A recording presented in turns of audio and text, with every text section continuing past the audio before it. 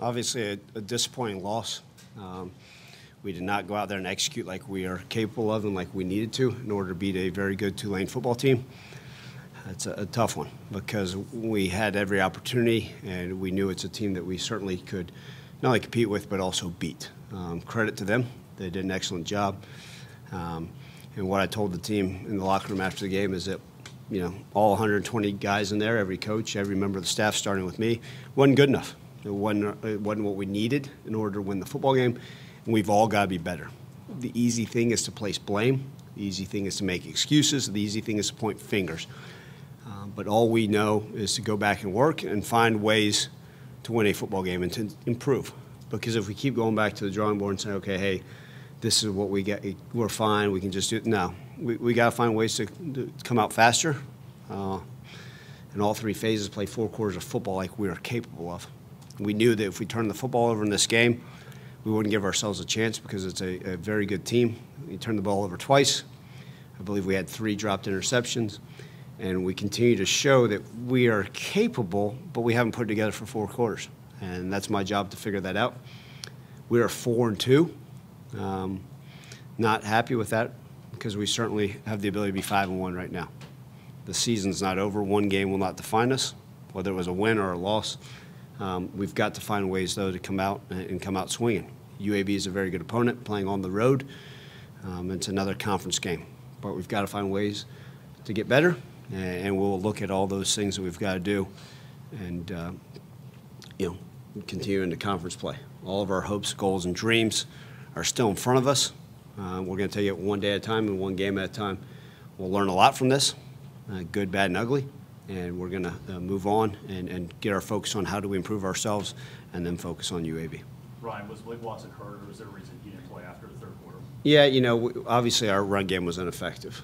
Let's call it what it is. Our run game as a whole was ineffective. We had to plan to play Brandon Thomas, some this game, and then we know that what Sutton was able to do. Just kind of where we were in the game. Blake may have been a little bit chipped up, and I just, sometimes you get a feel. You look at your guys and say, okay, do we need to make a sub there? I don't think it mattered who our running back was. We were pretty ineffective. Obviously, Sutton broke off some decent runs on some mid-zone concepts when he needed to, but ineffectiveness all along. We'll evaluate every single one of our guys. Obviously, Blake's still a very good running back, but we got full faith in Sutton Smith and Brandon Thomas as well. This is the second straight game where you ended the first half strong, but the start, the offense didn't get going. What are you seeing and why that is? Yeah, if I had that, I wish I had that answer. And you're right, exactly right. It's just not, the energy's there, the eyes are there, the understanding. It's not like we went out there and had a bunch of missed assignments. We're just not executing. And part of our keys to victory going into this game were, we talked about attention to detail, owning the football and winning our one-on-ones. And really for that first, and let's call it what it is, both games, our 2 previous games, we didn't handle what we needed to in the first 20 minutes on offense. And so we got to look at, okay, is there something we can do a little bit differently? Scripting plays, maybe preparing for different defenses we're seeing, all of the above. But that's part of our job as coaches to find a way. Because, all of a sudden, if versus UAB we start off fast and then don't finish, it's, oh, wait, that reminds you of the team last year. So we'll explore that. Obviously we do. It's inexcusable. We got to find ways to start faster on offense, and really in all 3 phases play more consistent. I told our team we didn't have to go out there and dominate in any phase. We just had to go out there and execute and handle our business. And this is what our team, the ebbs and flows of our football team, in all 3 phases. And obviously we started off slow. We'll continue to explore that, and hopefully, Frank, I can have that answer for you, next Saturday afternoon and say, okay, hey, we got it figured out. But that's our job to continue to look into that and see what we can do. In the second half, you go up 21-10, and then they kind of take back control of the game. What was it then that switched after you kind of had the 21-0 run going? Yeah, college football. Obviously, I believe we had to turn the ball over. You go into that game. Like I said before, you can't turn the ball over against a good Tulane.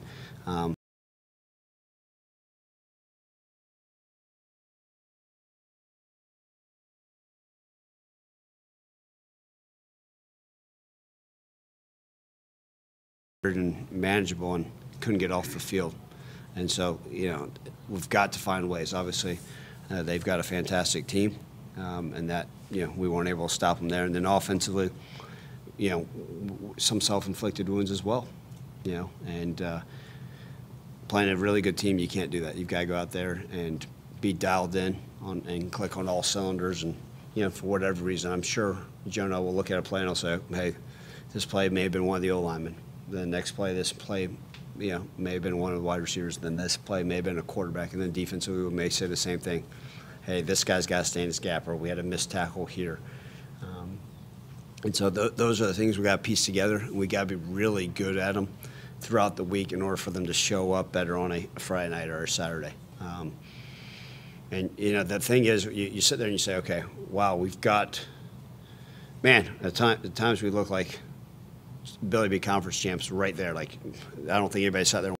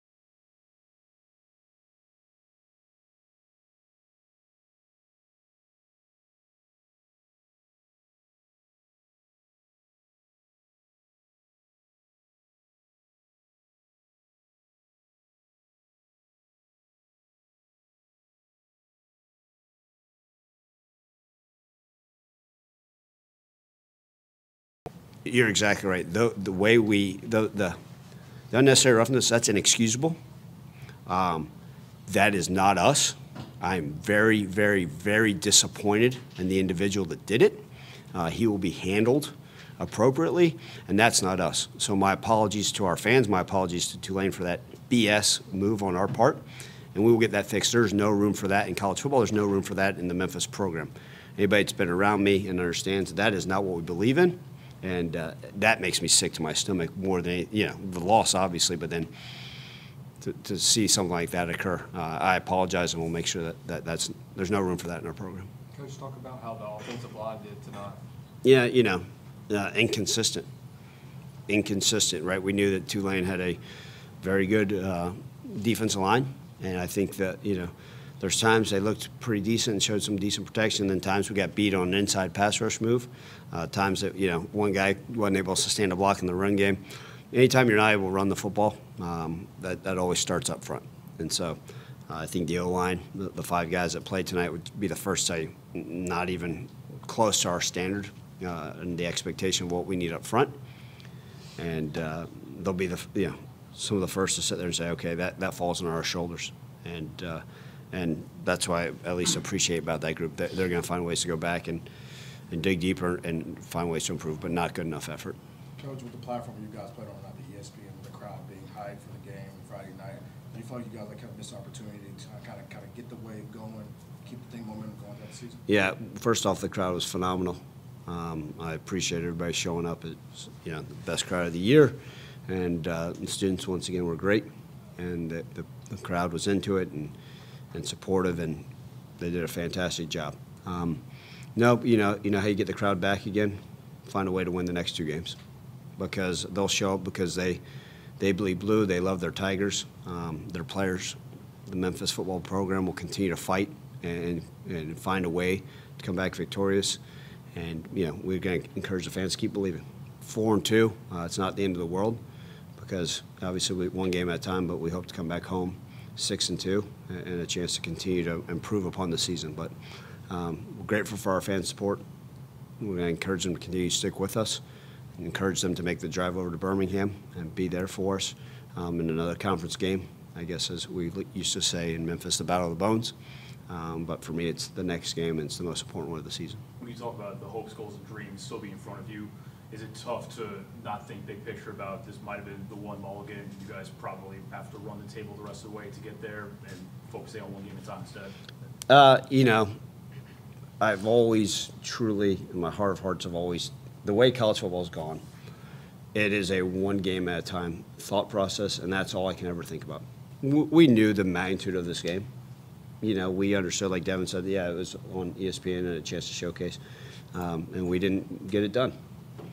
But that's not going to affect how we prepare for UAB. It's not going to affect our approach. We've got to be better, regardless of that is. And so all we can do is, focus one game at a time and say, okay, what's the next step? And that's what I appreciate about our players and the guys in that locker room. They'll go back and they'll say, okay, good. This game wasn't what we needed to do. Let's learn from this. UAB is the next game. We can't think beyond that. We can't. It's great to think big picture, but man, every week is a season in its own. So our guys are going to be. I know they're going to learn from this game, and then come Sunday at 3:30 in the afternoon, their focus is going to be on UAB and what do we need to do to win that game. And then guess what? Find a way to whatever it takes for that week, and then the next week, and then the next week, and one game at a time. And all we can do is hope when it's all said and done, the dust settles. We like where our record's at, and it gives us a chance to compete for a championship. We know winning conference games is as important as anything, but, man, for us to think anything outside of learning from this one and the focus on the next opponent, it would be an injustice and a disservice to our own team and our program, and that's a great do to get better, Coach. And that's what gives me hope and belief, because I've told you guys that their eyes have been phenomenal. I tell you guys at every press conference, and it sounds like coach speak and corniness, but we'll improve from this. We'll find a way to continue to get work. Hey, Coach, you went down 10, then you went up, scored 21 points. Why weren't you able to maintain that momentum through the end? Yeah, we didn't execute. Lack of execution, obviously. You kind of mentioned the foolish penalty by ourselves, not being able to get off the field, not being able to make plays. Inability, like I said, I think, and I'll watch the film tonight. What was it on this play, right? Was it a D lineman on this play? Was it a right guard on this play? Was it the linebacker on this play? So I think we're going to look and say, okay, just lack of execution by everybody, and it's our job as coaches to put them in the right situations. Like I said, I always look back and see what we can do, but when it was all said and done, we just didn't execute. And I think that's the common thing, right? When you win a game, man, the guys were clicking. We were able to find ways to execute, but we've got to do it more consistently, and I know that's a word I've been using, and find ways. The ebbs and flows of football games. Obviously, you always want to be able to finish a game the right way, and tonight we did not. I apologize if this has been asked already. I went too late, but Blake Watson wasn't playing there towards the second half. Was it injury related? Yeah, one, like I mentioned earlier, Mark, we weren't running the ball effectively, and so we had plans to play Sutton a little bit more, and Brandon Thomas, who's a name you guys hadn't heard in a while. We know he's an effective running back, and Blake was kind of. I just wanted to make sure we were fully dialed in, but like all of our guys, right? I mean, every guy's chipped up at this point, and we still got great faith in him. We got great faith in Sutton and all those guys, but we'll evaluate it. All the guys will be checking in tomorrow and make sure they're all okay. They had a lot of time possession in the first half. Do you feel like the defense kind of wore down in the second half later in the game, or was it just execution?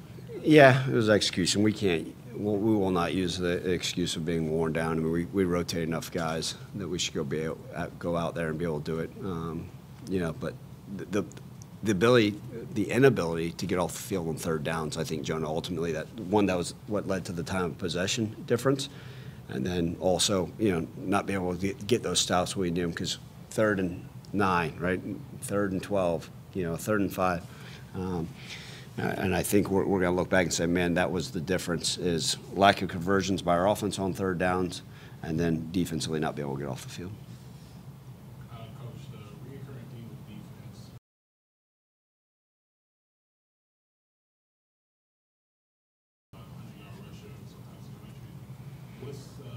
What's the game plan going forward to prevent the run game from eventually wearing down defense and obviously adding up that time of possession? Yeah, absolutely. I still believe in college football, right? You got to be able to stop the run to win a football game. You know, Tulane was able to hit some shots on us. And it's that fine balance, right? You can play some man coverage. You can play some what I call one high defense in order to get the extra defender in the box to stop the run. We've got to continue to be cleaner at our tackles. We've got to dominate the line of scrimmage, and all those things we weren't able to do. So we'll evaluate and say, okay, one, do we have the best personnel on the field in order to play effective defense? 2, we're putting our guys in the right calls defensively in order to handle the run or the pass. I mean, you load the box every time, then they're going to take shots on us. And then we talked about it all week, is winning our one-on-one matchups. And I think there's times where we said, okay, we're going to line up to stop the run, and all of a sudden you see us get beat in a one-on-one matchup at DB, and you know, or not getting home in a pass rush, right? If you're rushing 5, you got to get home, and I think that they go hand in hand. And so we'll evaluate everything. Look, I'm very, very, very disappointed. I'm sick to my stomach. Not good enough. But we're not going to have a sky is falling approach and scrap our offense, defense, and special teams, because we're capable. We've just got to find ways to do it for 4 quarters. Thanks, Ryan.